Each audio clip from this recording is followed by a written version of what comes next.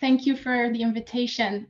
So I work as a port consultant or a consultant for the industry. So I'm not an engineer by training. So a lot of what I do is feasibility studies and market studies for new port projects.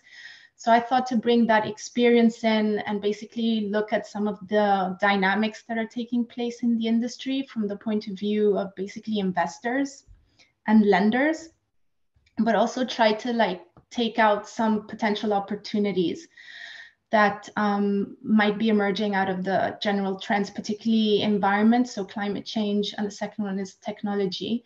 And I'm going to pick up on what Jessica said at the very beginning concerning working in silos and difficulties in attracting private sector financing or private sector investments. So I'll try to focus on that and also pick up on the earlier conversation we were having about investing and basically the objectives and the priorities.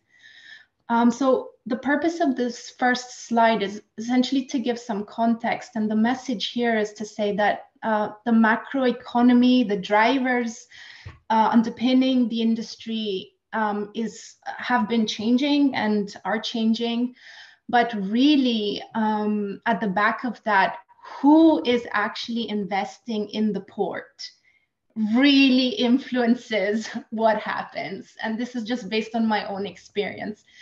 So as we know, as we said, ports are the node of a broader value chain, a trade chain, and the driver for port investment, or the business underpinning of a port investment, really is trade. And that in turn is inextricably linked to economic growth. So it is very natural to see that locations in near proximity to large populations, to very specific locations, or ports that are in near proximity to large manufacturing hubs or industry, those are the ports that will be attracting private sector investments. It is more difficult to attract investment and to find financing for smaller ports that don't necessarily have the large volumes that would allow the, let's say, financial viability to be shown to be that strong. That said, different projects have different priorities, and I really want to emphasize this.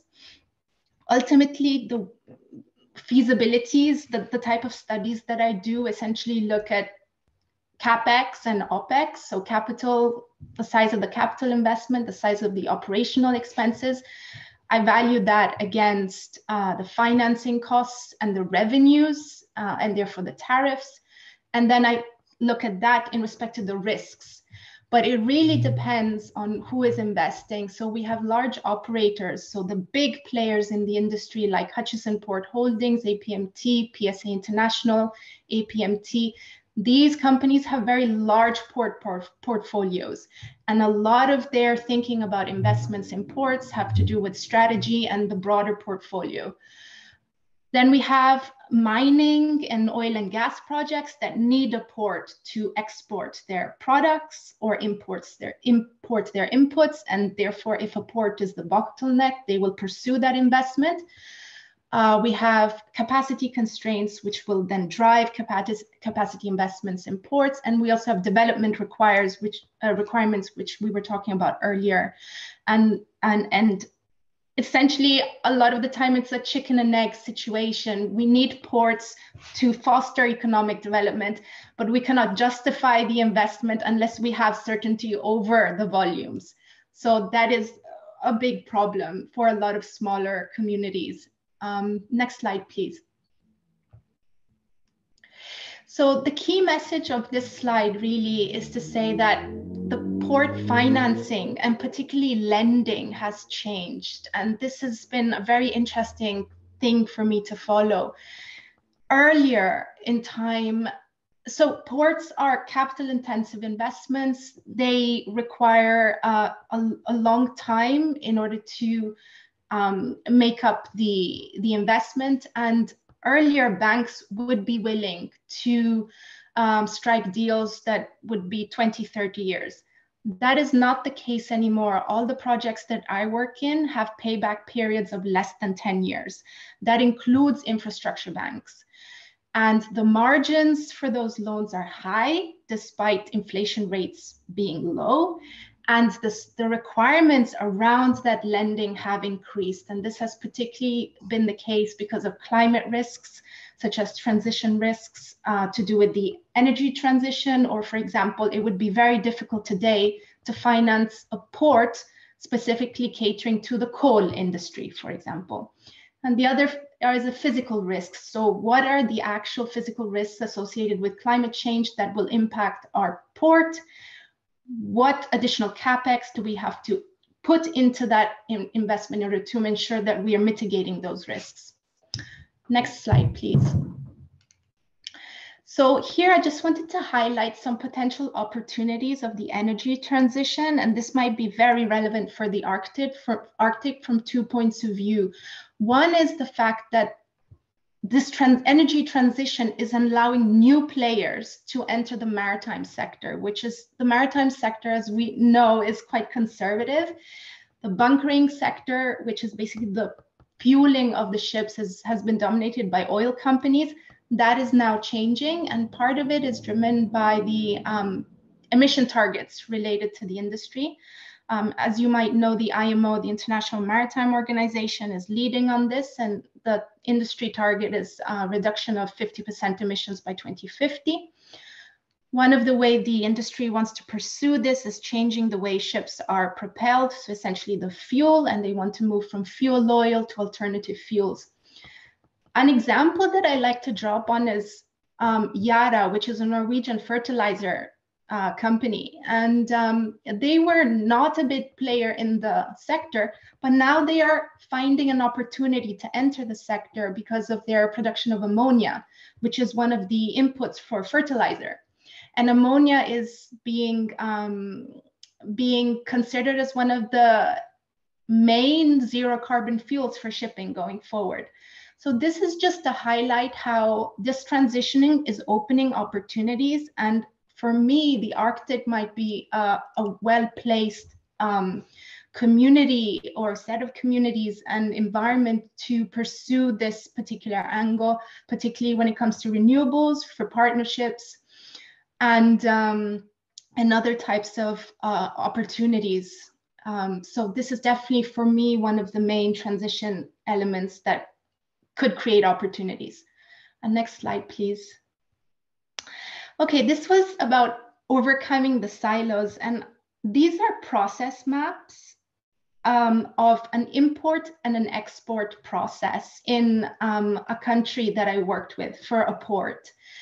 And the key point that I want to make is actually echoes what my colleague said earlier, which is that with technology, I think we have the technology. What we are not necessarily always clear about is what is the problem we're trying to tackle through this technology. And I've seen this happen in many cases in a lot of projects I've been on. So I wanted to basically socialize this concept of trade facilitation, which is the umbrella term that essentially looks at the reduction of cost and time of trade.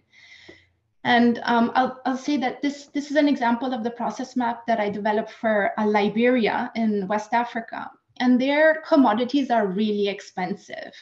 Very basic food commodities are 3, 4, 5 times the price that you would find them in other West African countries. And part of the reason is the logistics costs associated with shipping commodities in and out of the country. So what I was asked to do is essentially identify where the bottlenecks are. And it's only after that has been identified that we started thinking about what technologies to use in order to shut those bottlenecks down.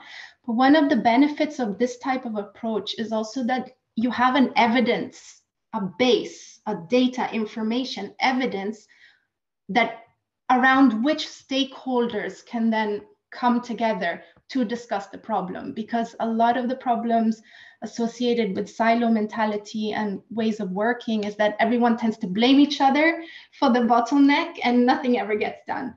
So just basically my message here is to, pursue clarity over where the problems are. And the technology is probably the least of the problem because that is very much available. Last slide, please. We've already discussed the blue economy. The only thing I wanted to say about this is that it's an umbrella concept around which financing, like development banks, for example, or governments are constructing financing instruments for ports and the broader maritime sector. I think this concept of this framework is a good opportunity for smaller actors in the industry. And it allows financing instruments that would otherwise not have been allowed.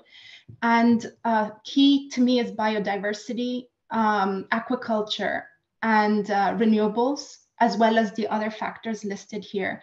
These are all areas that can definitely benefit from all the instruments and policies that are being developed around this blue economy framework. That's me. Thank you very much.